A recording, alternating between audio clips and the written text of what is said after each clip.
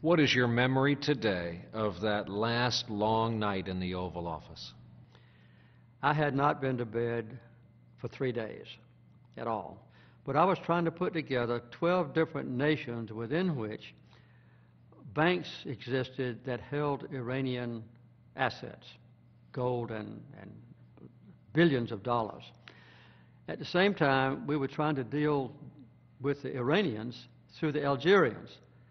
So I would speak English, the Algerians spoke French, the Iranians spoke Persian, and so we had very complex letters going back and forth. And we not only had to get the approval 100% of very greedy American bankers who wanted to extract as much financial benefit as they could from the Iranian funds that had been deposited in their banks, but also all these other foreign banks that were not under my control.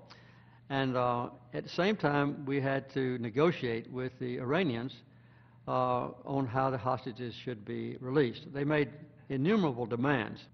The Iranian bank was an independent group, and they had to approve, at the final stages, all the banking arrangements that we had made around the rest of the world. So it was extremely complex.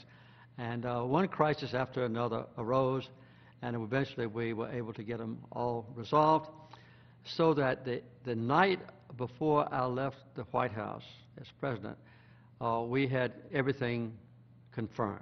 The next morning, I knew that the hostages would be released because the Iranians had approved from the political point of view and also from the economic banking side. And all the hostages were put in an airplane early on the morning of Reagan's inauguration day. And I was still in the White House with informal clothes on. Rosen came and told me I had 15 minutes to change into a morning suit because the Reagans were on the way to the White House. As I went up to the reviewing stand, I knew that every hostage was in an airplane on the end of the runway waiting to take off from Tehran Airport. And then President Reagan made his inaugural address when I started back up. No longer president, the Secret Service told me the hostages had cleared airspace and they were on their way home free. And I would guess that's probably the single happiest moment of my whole life.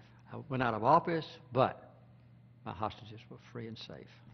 How was your post-presidential recovery period? How much do you remember, and how much has God and nature blanked out from those years? I remember it very distinctly. President Reagan, who had refused to be briefed on the hostage crisis and had refused to be briefed on the Soviet invasion of Afghanistan, was gracious enough to say, knowing that the hostages were about to be released, that he wanted me to go and greet them when they came back to Wiesbaden, Germany. So I went home, got a brief nap, changed clothes, got back on the airplane with my key staff from the White House, and we flew over to Germany to meet the hostages. And that took a good 36 hours. So it was a wonderful, happy confrontation with hostages who had been suffering then for 444 days.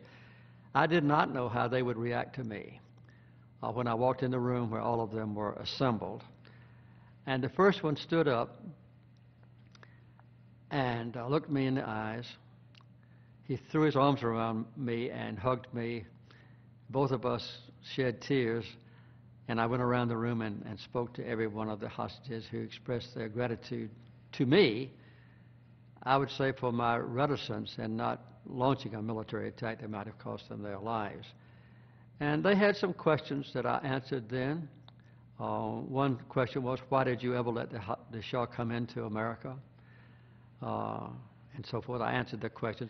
And then I went back, and some of them were getting haircuts, and they were talking on the telephones. We had telephones for everybody to talk to their loved ones back home, and I interrupted some of the phone calls, and I took the phone and said hello to their wives or mothers and so forth. It was a very wonderful experience. And then we flew back home, and we opened a bottle of champagne, some bottles of champagne for the first time.